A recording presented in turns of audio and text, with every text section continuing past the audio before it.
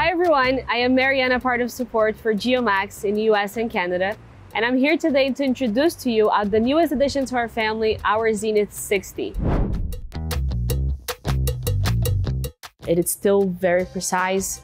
We're using the same algorithms as we did for the 35s, except we improved everything in it. Some of the main features would be, we do have now 2 batteries inside of the receiver itself, and they are hot-swappable batteries. So in case one dies, you still have the other one to back you up. The housing is not plastic. The housing is actually made out of magnesium, so it's pretty sturdy.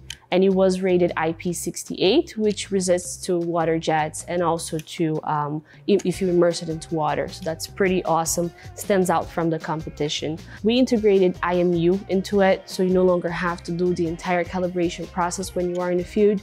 The IMU, you simply just have to rock the unit back and forth, and it will calibrate it for you right away. And you can tilt this IMU from 30 degrees all the way to 60. Of course, 30 giving you the highest accuracy you can reach.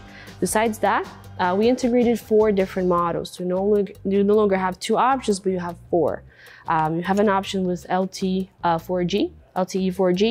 You have the UHF options, and then you have options with the IMU as well.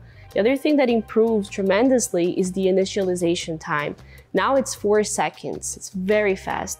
And besides that, it gives you 99.99% of reliability, which means that whenever you are in an open, clear sky, you will fix at 4 seconds, 99.99 at the time.